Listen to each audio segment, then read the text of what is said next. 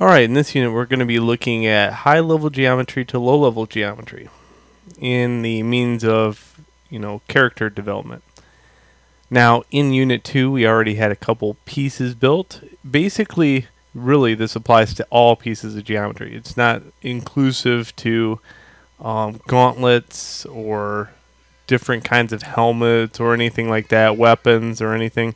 It is inclusive to all geometry. Okay, so if we learn how to do a couple complex pieces, we can get the workflow down pat. And once the workflow is down pat, we're good to go. So we're going to be looking at this. This is a character I developed, and it has all normal maps. So all this geometry is, in fact, mostly fake.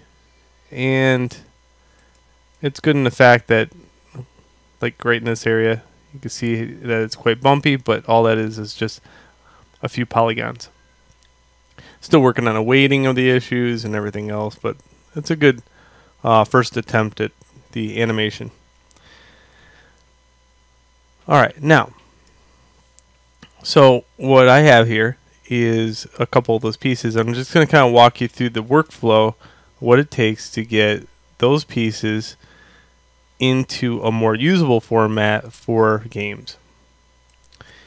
And we're going to be looking at probably like the gauntlet there and probably the chess piece. Okay? And since this character is mirrored on both sides, I only developed one side of the character. Well, this is in a bunch of subtools, just like always. This is nothing new. The part I'm leaving out is the colorization phase, but I do that in Photoshop. I don't do that in Zbrush. You could do that in Zbrush and transfer it over. In fact, everything that you do can be transferred over. You would just have to have some kind of UVs on the item to transfer that item over with the actual texture and color and stuff like that. But other than that, it is totally doable to transfer the color over. Again, I'm probably majorly doing this in Photoshop anyway. And I'm not a big fan of painting inside ZBrush. I love sculpting here, but I'm so old school with the whole Photoshop thing that I couldn't tear myself away if I tried. Well, these things are probably about 4 million polygons a piece, maybe a little bit less. So that would hinder our ability to have them inside a game. There's no doubt about it. What we're going to look at is getting these inside a Blender and baking out the normal map there. We can bake the normal map onto a lower res cage a lot easier in Blender because we can do it onto a triangulated model. Okay? So, along with textures, normal maps, ambient occlusion maps, the whole deal.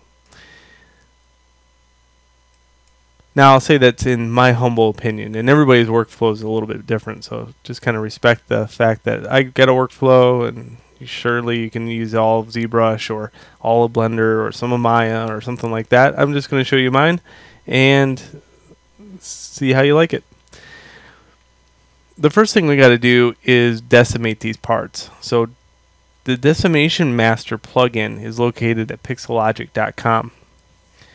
You can download it. It's very easy to install. I'll let you follow the directions on that. It just goes into the ZStartup ZPlugs directory. Decimation occurs when I need to lower this down to a usable level for something. Now, as far as games are concerned, I don't know if it's really all that good for games because it does lower it down, but at lower levels it starts to get a little wonky. So we're going to be looking at it, just getting it into Blender and using Blender to build the shell or base mesh for it. For each piece I have to pre-process either all or current. I just do one at a time. And I'll do a piece, I'll put it in Blender, I'll export it out of Blender into Photoshop, and etc. and so forth. In the end, I get something that kind of looks like this, or something that looks like this, or this. Okay, so here's my final little normal maps, and you can see all the normal maps are very high fidelity. Okay, lots of change. And this is good because in order for that to look good inside a web player like this, you have to have some kind of really high fidelity normal map, even to get that much of a change. Unity waters down the normal map quite a bit, so you have to take and make it a little bit more apparent.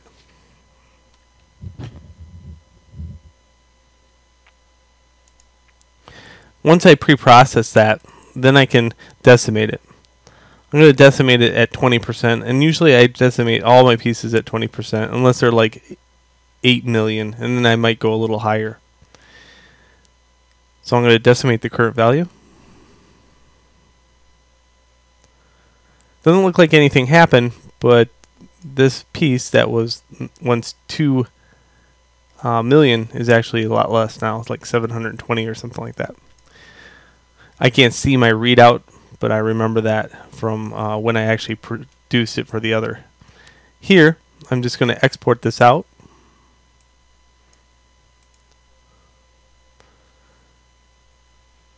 And I'll do this onto the desktop.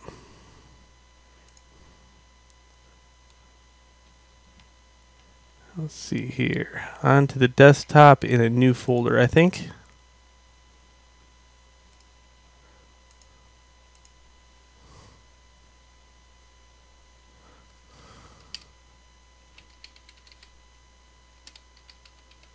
Armor example.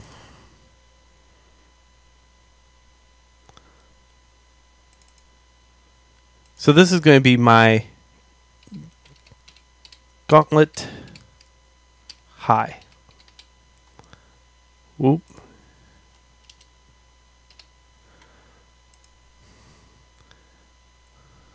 Now I generally just undo that because that way it's back to where it needs to be as far as geometry goes. So I'll just go Control Z, Control Z. Back before I reprocessed it. So there we go. Now I'll take a lower version of it. Something around like this. And I'll export that. Something without any detail, but just low enough to not be annoying.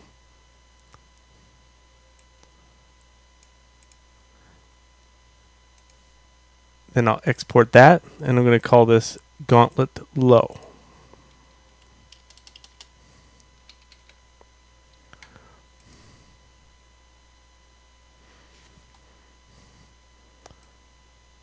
Okay.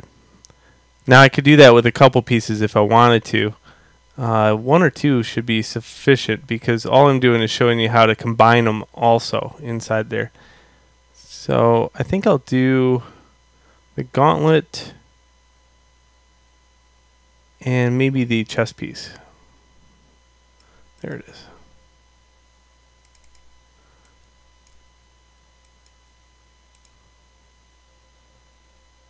Pre-process current.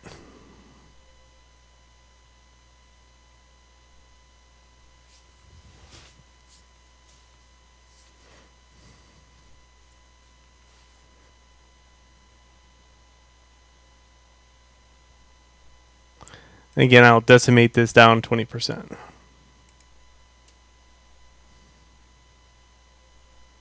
Okay, and then export it out. Chest piece high. By the way, it is very easy to rename these, and once you rename them, it'll rename the OBJ every time. It'll save you tons of time. So if you go to rename and rename these, every time you go to export an OBJ, you don't have to name the piece anymore. Very, very handy.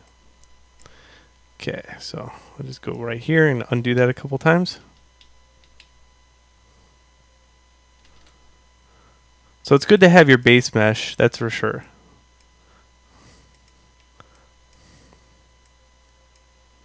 In this case, this one will do just fine.